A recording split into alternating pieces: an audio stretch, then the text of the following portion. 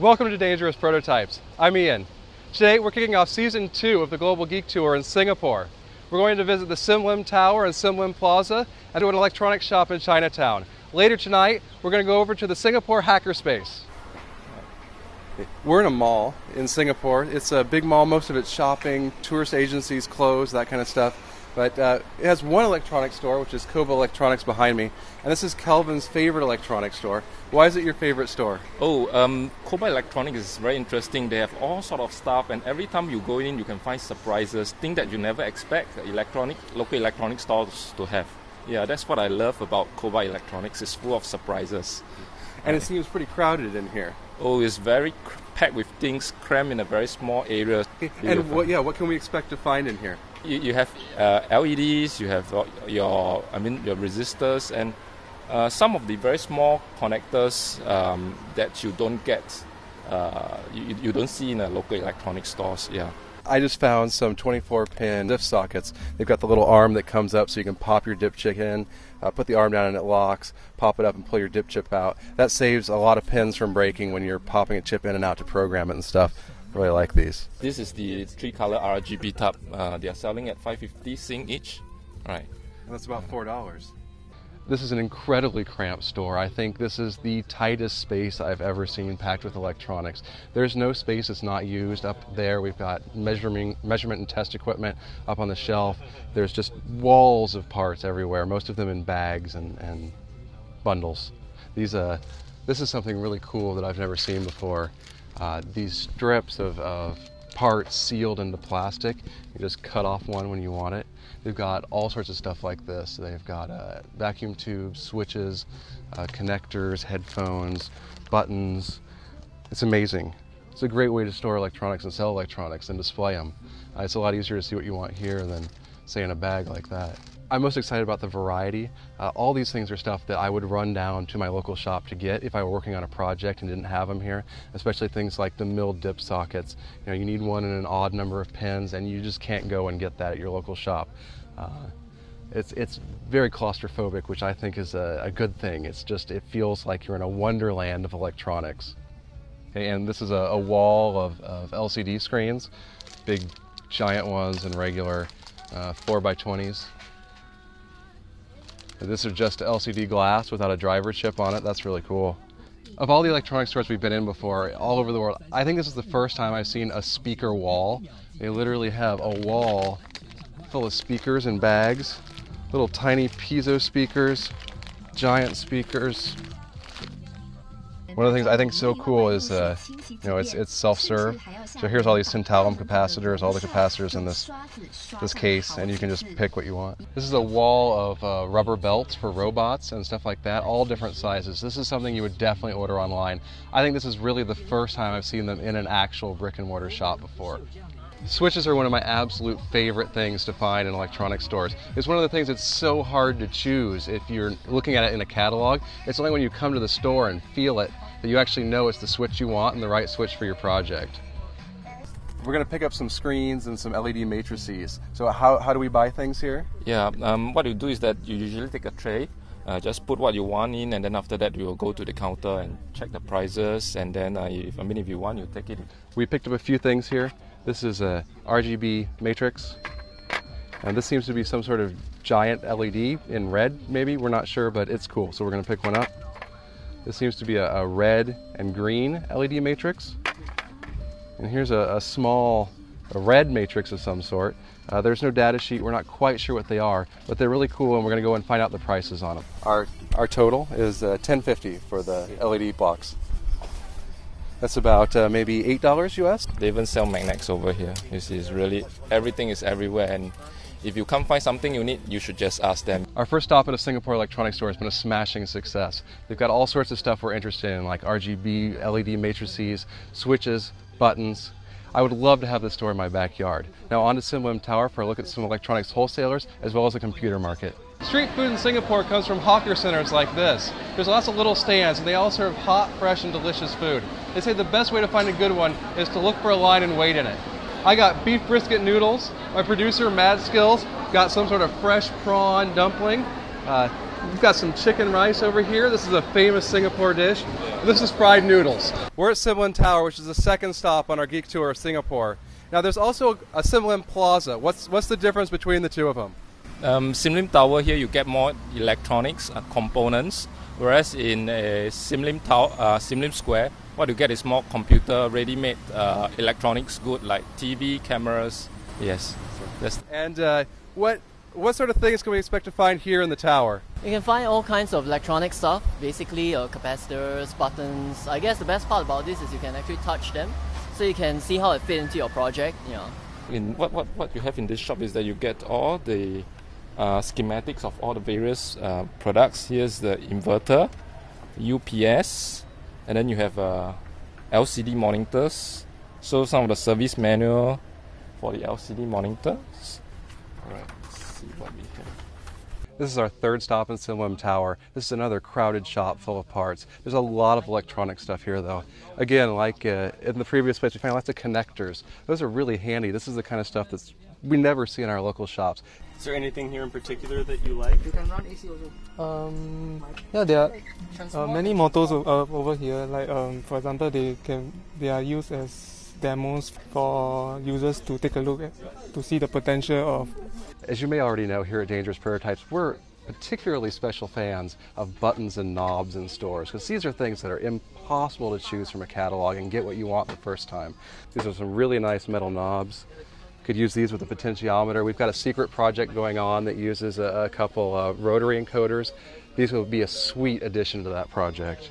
And like I promised, buttons. There's no shortage of buttons here. These are some of my favorite, the light up buttons. Hey, check this out. It's a giant novelty button. Who wouldn't want that to start up their Arduino in the morning? This shop really reminds me of the shop we went in Tokyo with Taken, one of his favorite stores. It's very narrow and crowded here. But we were walking down this aisle and we came across project cases. They have every imaginable style of beige project box you could ever want. But nothing clear, nothing cool, nothing I'd want to show off my project in. Boy, am I excited. I've got a special treat for you. Kelvin arranged an interview with the owner of this LED shop, and we're finally going to figure out who buys all of these LEDs. Previously, we are dealing with electronic parts, which dealing with selling of components, or we are helping students to modify some kits. Now at present, we just switch over to this branch dealing with LED related product, LED lamp, LED panels, and this panel in fact is a very in product and selling quite well. Yeah, we've been all over Asia doing these tours, and every city has an LED store, so they must be really popular. Yes, they're getting popular, and this LED is supplied to a lot of Singapore for company or for some short-term exhibition, This is something new that I've not seen anywhere else. He's got little strips of samples of the LED strings, all the different types and slightly different lengths, but they're already prepared so you can try it out. Maybe if you just need a little bit, it's perfect for your project, but if you wanted to sample before you bought a reel, this would be ideal. Very nice. This is actually a showroom for a PCB fabrication shop. And it's manufactured locally here in Singapore. Yes, this is manufactured here locally. It's a bit expensive, but if you need fast turnaround time, that's probably the way you need to go. We've reached the top floor of Sim Lim Tower. There's a lot of great electronics stores here. A lot of people told us it was like Akihabara in the 80s, but to be honest, we'd love to have this in our backyard. There's component stores on every level. Unfortunately, we didn't find anything in surface mount, but how often do you find that anywhere? You guys really undersold this. I think, compared to Akihabara, there are more hardcore serious electronics and kit stores here than I saw in Tokyo. It's a really nice shops. We've come across the street from Sim Lim Tower to what's Sim Lim Square. Now, what can we find here? Right, computers, cameras, TVs. Actually, you can find pretty much anything you need to build your own. PC, so motherboards, RAM, hard disks, yeah. In the back alleys, we found several component shops. This one has a whole selection of connectors. If you want to get all these RF connectors, this is the place to get off the counter, I guess. Yeah. So you have all the various converters, BNC, N connector, TNC, SMA, what have you. It's all found here. Here, there's more parts in bubble wrap, but these aren't for sale. These seem to be samples that are put into this little tray and wrapped over. That's kind of cool. So we're up at the top of Sim Lim Square, and you're right. There's not a whole lot of electronic components here, but you know, the computer stuff is amazing. And if I lived in Singapore and wanted to build a computer, this is definitely where I'd come. One of the best things about this trip is how amazing the food in Singapore has been. The street food is wonderful, and the hawker stalls have just great stuff everywhere. It's really cheap, it's warm, it's fresh. We haven't eaten a single bad thing the entire time we're here. We spent all morning exploring the electronics markets in Singapore, and now we're going to check out the Singapore hackerspace. Can you show us around the space a little bit? Yeah. Okay, so right now here we actually have the very, very big open area. So our members actually work out here during the day. A lot of them are running startups, so they basically just need a desk, they need aircon, and they need internet to work. Yeah. And in the evenings, we actually have meetups from various user groups, and basically people who want to share and meet, they just come here, and we take a lot of chairs from the corridors and we place it down here. Excellent. And we flash the projector, and then basically they can just simply have a meetup. This is actually a hybrid between a lab and the pantry, right? Okay. So we have a fridge here, inside is stocked with beer right now. A lot of beer for today, and soft drinks as well. And if members or even guests who actually want to actually consume the drinks, they simply take a drink and then they just tip our jar, right? So it's very much an honor-based system. This is a very, very cool display. It's there because our previous tenant actually had this, not because he designed it. Okay, so so we have a lot of books, fiction over here, and basically books on entrepreneurship, engineering, history, politics. I think we have a few Kama Sutras in this section over here. Okay, and here is actually the quiet area. Okay, this is for members who actually want to actually work in a more quiet environment, because outside can be sometimes noisy because members get really excited. So very much this space is very community run. We don't actually have a full-time staff member, and we expect members to take ownership of the space. Here is this one. Okay, so something happens, and basically this label has to be there. If not, accidents will happen. Yes. And we actually like to document this space, so you can come in very quickly. Yes, and there's this one more label for the toilet paper. Yeah, obviously somebody doesn't care about a puppy dying, right? I think we have, members who are paying subscription to actually support the rental of the space, around like 40 odd.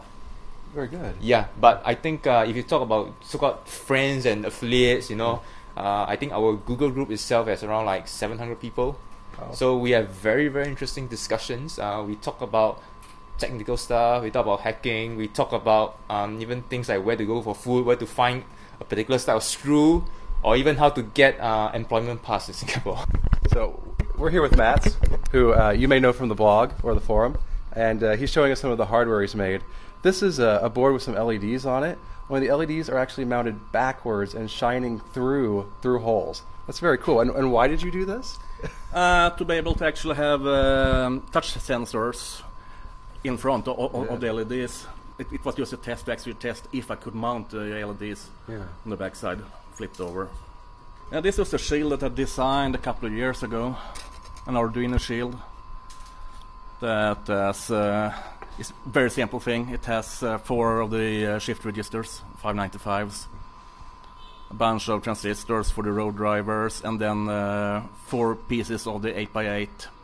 On eBay I can get the displays for like $1 each. From Taobao I got them for 10 cents each. That's a huge difference. That's a huge difference. We had a great time here in Singapore. From the parts and components in Sim Lim Tower to the computers and gadgets in Sim Lim Square, and our favorite, the cozy and crowded Koba Electronics in Chinatown. A huge thanks to Kelvin and Singapore Hackerspace for being fantastic hosts. Remember, you can grab our Google Map player and visit all these places yourself, and follow us on Twitter to see live updates from our next Global Geek Tour. Also visit the blog for more pictures and giveaways from the Singapore trip. We'll be back next week with complete coverage of Singapore's first Maker Faire. Thank you for watching. How's it going? Oh, it's oppressively hot and humid here. We spent the last hour trying to shoot the conclusion, and people kept walking through the shots, and I was sweating like a pig. We had to stop and wipe me down every 5 minutes. It's time to hit some air conditioning and get some lunch. Somewhat fascinated by how much liquid's coming out of me, how fast. Our producer Mad Skills looks like a melted ice cream cone. We're at Gardens by the Bay, and the super trees behind me are part of a renewable energy system that powers the whole park. Hold on, hold on, I got sweat in my eye.